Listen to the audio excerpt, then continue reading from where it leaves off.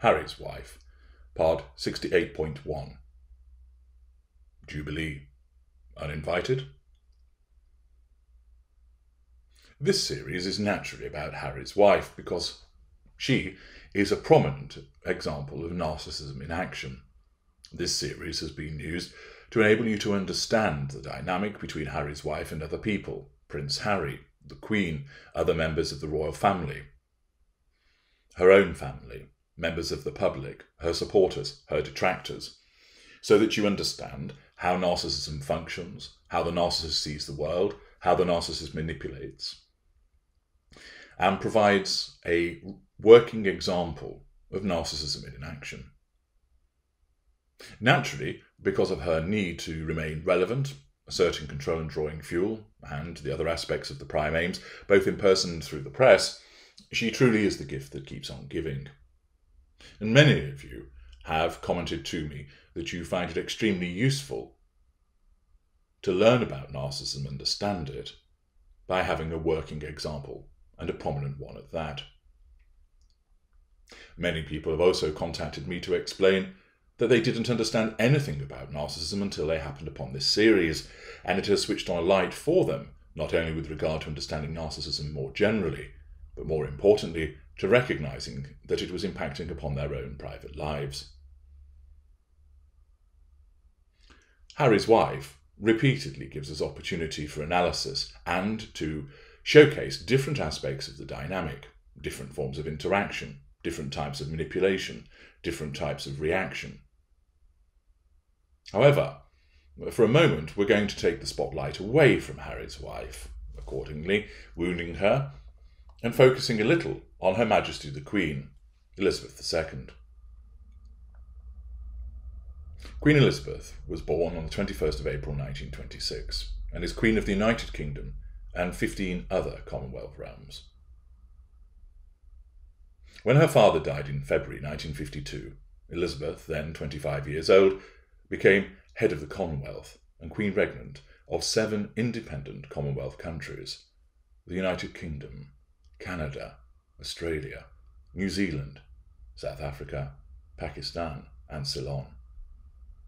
She has reigned as a constitutional monarch through major political changes, such as devolution in the United Kingdom, extension of the United Kingdom to the European communities, Brexit, Canadian patriation, and the decolonisation of Africa.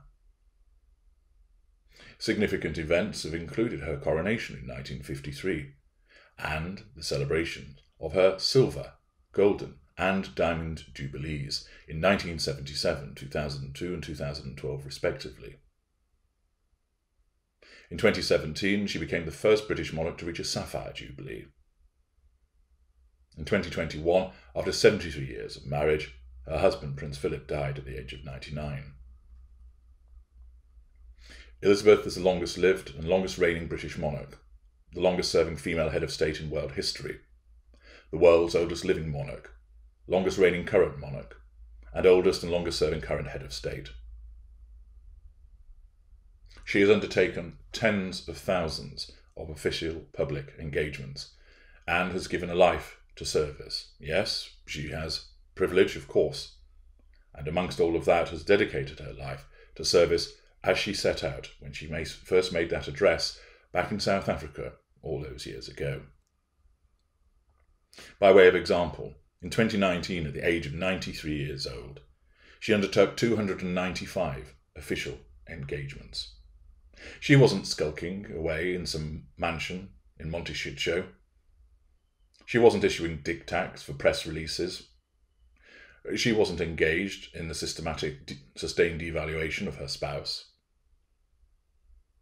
She is one of the hardest working royals, only outshone in that regard by her daughter, Princess Anne, and has been on the throne for almost 70 years.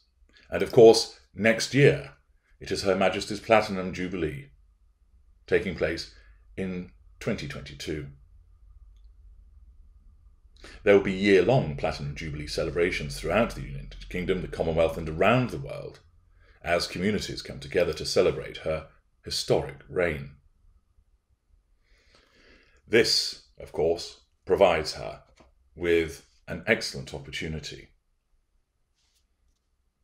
In 2022, the Queen will become the first British monarch to celebrate a Platinum Jubilee, 70 years of service. Throughout the year, Her Majesty and members of the royal family will travel around the country to undertake a variety of engagements to mark the historic occasion, culminating with the focal point of the Platinum Jubilee weekend in June. This will be an extended bank holiday from Thursday 2nd to Sunday 5th of June, and will provide an opportunity for communities and people throughout the United Kingdom to come together to celebrate the historic milestone. The 4 days of celebrations will include public events and community activities, as well as national moments of reflection on the Queen's 70 years of service. Thursday, 2nd of June, will see the Queen's birthday parade with Trooping the Colour, with over 1,400 parading soldiers, 200 horses and 400 musicians, who will come together in a traditional parade to mark the Queen's official birthday. There will be the Platinum Jubilee beacons, the United Kingdom's long tradition of celebrating royal jubilees, weddings and coronations, with the lighting of beacons will be continued to mark the Platinum Jubilee. Beacons will be lit throughout the United Kingdom, Channel Islands, Isle of Man, and UK overseas territories. For the first time, beacons will also be lit in each of the capital cities of the Commonwealth countries to celebrate the Queen's Platinum Jubilee. On Friday the 3rd of June, a service of thanksgiving will take place at St Paul's Cathedral. On Saturday the 4th of June, Her Majesty the Queen, accompanied by members of the royal family, will attend the Derby at Epsom Downs. And there'll be the Platinum Party at the Palace. The British Broadcasting Corporation will stage and broadcast a special live concert from Buckingham Palace that will bring together some of the world's biggest entertainment stars to celebrate the most significant and joyous moments from the Queen's 7-decade reign. Sunday the 5th of June will be the big Jubilee lunch. People are invited to share friendship, food and fun with neighbours as part of the Platinum Jubilee celebrations. A big Jubilee lunch can be big or small, street party or picnic, tea and cake or garden barbecue. The big lunch provides tips and ideas for hosting an event. There'll also be the Platinum Jubilee pageant, a pageant featuring over 5,000 people from across the United Kingdom, and the Commonwealth will take place against the backdrop of Buckingham Palace and the surrounding streets. It will combine street arts, theatre, music, circus, carnival and costume, and celebrate the service of Her Majesty's reign. A pretty big event. It's a formidable achievement that the Queen has achieved in terms of this life of service of 70 years, and the Queen will be well advised to use this momentum occasion to uninvite Harry's wife and Harry from the Jubilee celebrations. After all, it's her party, and she can have there who she wants. Save the Shuggers, nobody would actually criticise such a move, were she to do so. First of all, it would enable her to issue a clear signal of disapproval of the behaviour of Harry's wife and Harry. The Queen has maintained a largely dignified silence, repeating the message that they are much-loved members of the royal family, not lowering herself to meet the allegations and smears head-on, which, of course, is something that all of you should learn from when dealing with a narcissist. Where you are smeared, whilst the things that might be said about you are untrue or true to an extent, invariably it causes a reaction from you to want to counter the smear. You don't like the fact that the narcissist is spreading untruths about you. That's understandable. But in so doing, when you fight against it, either directly by confronting the narcissist or indirectly by trying to counter the smear by talking to other people to point out that the narcissist is wrong, you end up only causing the narcissist to fight harder against you, because your response threatens the narcissist's control. It's far more effective, although difficult to do, to ignore the smear. Save where the smearing impacts upon your livelihood or income or reputation, where perhaps formal legal action might need to be taken. But if it amounts to little more than tittle-tattle and gossip, whilst you are tempted to want to set the record straight, you are much better served in not doing so. By failing to respond, you wound the narcissist. By failing to respond, you reduce the risk of the narcissist having to assert control further over you, because you will come off the radar. By failing to respond, you make it less likely that the narcissist will continue to hoover or smear you on another occasion. And the Queen, by adopting a largely dignified silence so far, is an effective response to dealing with Harry's wife. She has given Harry's wife and Harry opportunity after opportunity to behave themselves, for want of a better expression. And as we have seen through various parts of these series, it doesn't happen. And thus they dig themselves deeper and deeper with regard to the continuing disapproval of all save the Shuggers, who are blinded by their own inability to understand evidence. And consequently, more and more people recognise the behaviours are wrong, unnecessary, and in some instances viewed as downright repugnant. The Queen remains an approval rating of 85%, according to a YouGov publication just recently. And she is held in the highest regard by many people, not only in the United Kingdom, but around the globe. Even those who don't necessarily see her as directly relevant to their daily lives can only recognise and respect the amount of public service that she has undertaken. After all, imagine how dull it must be going to factory after factory to certain events and asking, "Have you travelled far? And what is it that you do?" But she does so without complaint because she recognises that that is her obligation and duty. There's no song and dance unlike somebody else. There is, of course, the publication of the event, but it isn't done to assert control because the Queen is not a narcissist. There is the record of what she has done because people are interested, but she doesn't issue the diktat to ensure that she's noticed. She gets on with it, and if it happens to be reported, then so be it. She doesn't tip off the reporters. She doesn't issue the repeated PR releases in order to ensure that people are there to record her attendance. She goes, people know about it in order to turn up and support her, or not turn up if they choose not to do so. But by uninviting Harry and Harry's wife, this would signal a clear disapproval of their behaviours, which is long overdue. A second impact of doing so, but it might actually jolt Harry out of the rut that he finds himself in. Of course, it's not guaranteed, but mired in his emotional thinking and very much in the grip of the manipulations that his wife is deploying against him, he's unable to see that his behaviour is upsetting to the Queen, other members of his family, is not based upon rational responses, and is hurtful. The fact that he might be uninvited to this major event might just be the jolt that would cause him to come to his senses. Hang on, why has Grandma not invited me or uninvited me? At first, of course, he might well think that there's another blow against him based upon prejudice, but it may just cause him to come to his senses and realise that whilst the eyes of much of the world will be focused on Grandma and her event, he hasn't been invited to the party. And it may well cause him, because he is capable of this self-reflection, to realise, actually, this is because of what I've been doing. And it might just be the slap about the face with the cold cod of logic that he requires to jolt him out of it and quite possibly sow the seeds of realisation and escape. Of course, being uninvited would wound Harry's wife. We hate not being involved. As I've explained in an alternative video, love me, hate me, but never ignore me. You must always respond to us. You must always say hello. You must always ask after us. You must respond to what we say and what we do. And you must not invite us. And you must not uninvite us.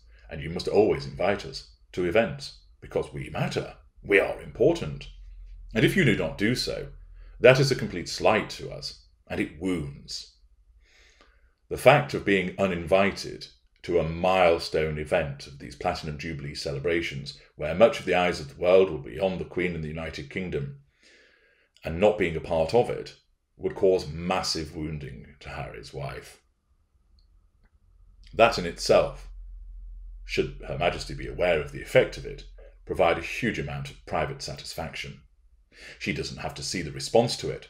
She doesn't have to see the tantrum at Monty Shit Show when news of the uninvitation occurs. Of course, blame will be thrown at Harry, at the assistants, at anybody but herself. Her reaction, should she be uninvited, would be that it would threaten her sense of control. It would cause huge wounding. Her fuel levels would plummet. The fury would ignite in an attempt to defend her. She would feel the presence of the chasm, but not know what it actually is. The calling of the creature, the reminder of her weakness, how she is really nothing, her vapid, vacuous self coming to the fore. Although she won't actually recognise it, she'll experience that crushing sensation of impending oblivion, a sense of failure, the sense of doom, the emptiness coming to swallow her. And her narcissism will fight and fight hard to save her from that oblivion by the ignition of her fury, causing her to lash out left, right and centre to blame people. But the wounding would still be done. Uninviting them would also ensure that Harry's wife doesn't try and make a song and dance prior to the Platinum Jubilee.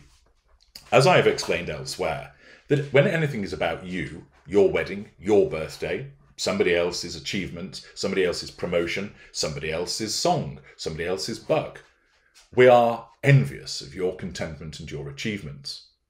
In some instances, because of facade management, we will appear to be pleased for you and supportive and praise you, but that's only a further form of manipulation. But for most times, anything that you do, anything related to you, when it's outside of the golden period, we are envious of it.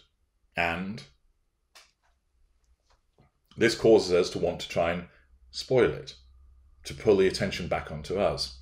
So when it's somebody's funeral, the narcissist turns up with a wailing and gnashing of teeth, making out that, oh, poor dear Uncle Teddy, how I miss him. You've not seen him in 30 years. But now you come crawling out of the woodwork, the Death Watch beetle, click-clacking those heels across the stones of the church, and wailing about how much you've missed him. Of course, that unaware narcissist believes that they've missed Uncle Teddy. The evidence proves that they could not have done because they've had nothing to do with him for 30 years. But in the moment, because it's about somebody else, the narcissism has to make it about the narcissist and causes them to believe that they are the one that is upset, that they are the one that is distraught, that they are the one that is hurt, so that they cry and wail and go on about how much they miss Uncle Teddy. So it provokes a response from people, thus enabling the assertion of control and the drawing of fuel. Similarly, with this event looming, Harry's wife would go into overdrive. Because it being all about the Queen, it takes attention away from her.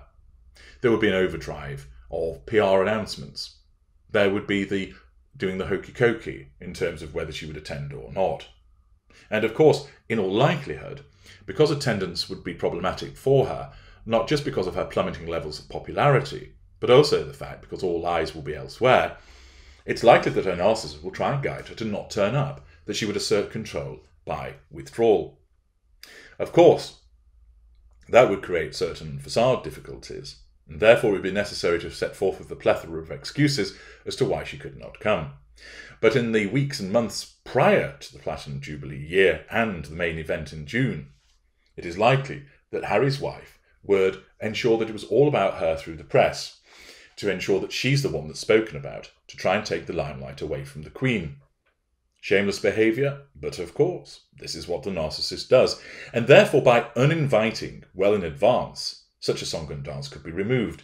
The ability to assert control would be stripped from Harry's wife, because her song and dance routine would be entirely redundant. Ultimately, not inviting the gruesome twosome would amount to righteous retribution on behalf of the Queen. And of course, the advantage is that it's not a breach of no contact. By uninviting her, it would mean that she has nothing to do with her, and therefore would be a viable part of a no contact regime. Because, dear listeners, as you know, the principle of go-so applies, the first golden rule of freedom, that when you know that you're dealing with a narcissist, you get out and you stay out. You go so. And uninviting Harry's wife from the Platinum Jubilee celebrations would indeed amount to the application of go-so. So it would be a complete win for Her Majesty. She would be implementing a near-total no-contact regime. She would be issuing a clear signal of disapproval for the conduct of the gruesome twosome's behaviour. It might just jolt Harry into realisation and start the process of him potentially escaping.